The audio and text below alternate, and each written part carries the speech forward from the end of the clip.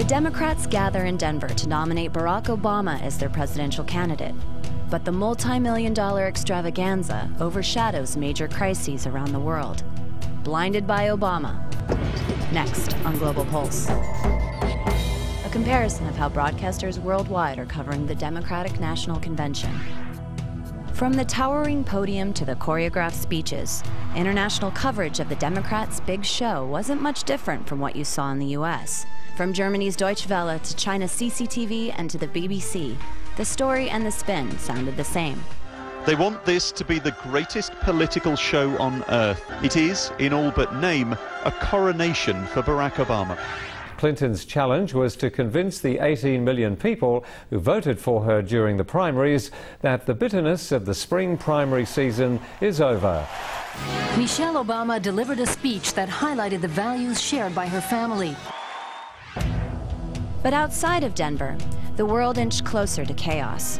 Al Jazeera, CCTV, and Russia Today bucked extensive coverage of the Democrats in favor of events that would have an impact long after the convention. A unanimous vote in both houses of parliament paves the way for Russia to become the first country to recognize South Ossetia's and Abkhazia's independence. Change in relations between Russia and NATO are growing in strength. NATO vessels are in the Black Sea to provide humanitarian aid for Georgia and give a helping hand. Russia sees it more like a fist. News also from Pakistan. Former Prime Minister Nawaz Sharif has pulled his group out of the ruling coalition, blaming the Pakistan People's Party for breaking promises. He says the Pakistan Muslim League Nawaz has now been forced to quit as a result. The UN says it's found evidence that 60 children were among those killed in the western Herat province. It claims that 15 women and 15 unarmed men also died. The UN's figures differ greatly from the US's version of events. But everything wasn't completely lost. Some media groups tried to connect the convention to world events. Iran's Press TV questioned Barack Obama's peace credentials, while the BBC brought up the conflict between Russia and Georgia. If Barack Obama were president today, how would he handle the Russia crisis? I think he would convene the Security Council and immediately try to get a resolution condemning the aggression, warning Russia if they continue on this path, there are going to be even more dire consequences. But the perception amongst the American public in opinion polls so far is that Barack Obama is not tough enough on this issue and that John McCain is. Well, I think people should be focusing on, and will be focusing on, is the history of his judgment. I think most Americans now recognize that our decision to go into Iraq was a terrible mistake. But we're now ready to go to Denver, where close to 10,000 people have held anti-war protests, calling on U.S. Democratic presidential hopeful Barack Obama to maintain his anti-war policy. I think that a true anti-war peace candidate would be calling for bringing our troops home from Iraq and Afghanistan, no war on Iran. He's been very militaristic about Pakistan and this Georgia-Russian. So, you know, he is not a peace candidate. South Korea's KBS found a link between another brewing crisis and the Democratic Convention.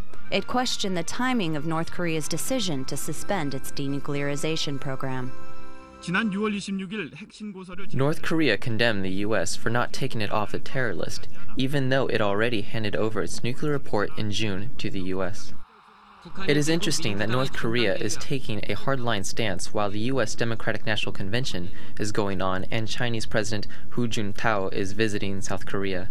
The U.S. presidential election is getting serious, so North Korea is trying to draw attention to the nuclear issue in an effort to benefit from it. So why is America so mesmerized by the convention razzle-dazzle when other major events are changing the world? Russia Today got a blunt assessment from Russian President Dmitry Medvedev. Well, as far as I know, usually during the elections in the United States of America, the voters are quite indifferent to what is happening abroad. Each of the candidates is spinning the situation for themselves. But if one of the candidates manages to use this question, well, then Godspeed, as they say. For Global Pulse, I'm Erin Coker.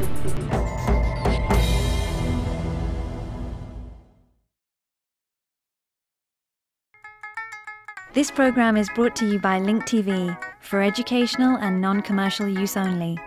Link TV is the only US network dedicated to global and national news, uncompromising documentaries, and diverse cultural programs. programs which connect you to the world.